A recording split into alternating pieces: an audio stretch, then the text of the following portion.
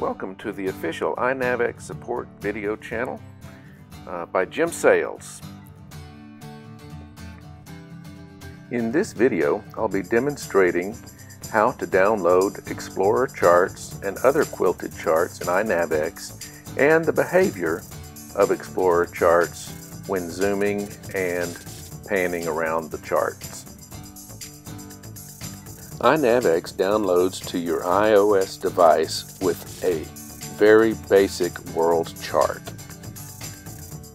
To use any of the available charts, they must be downloaded from the iNavX store.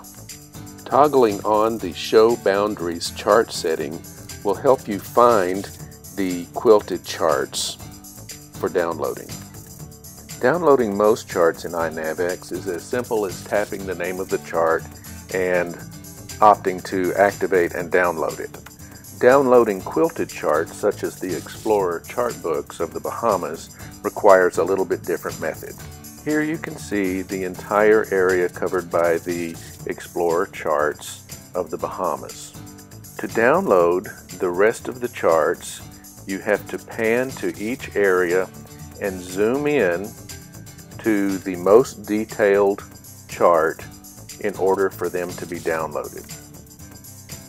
If you're planning a trip that requires these charts, you should download all the charts of the Bahamas area before you leave.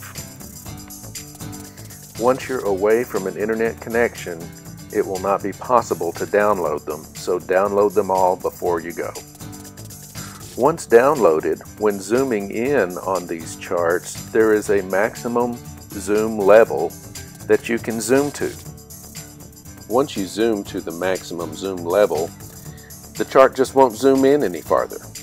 The Explorer chart books are some of the most highly recommended for their great detail and clarity.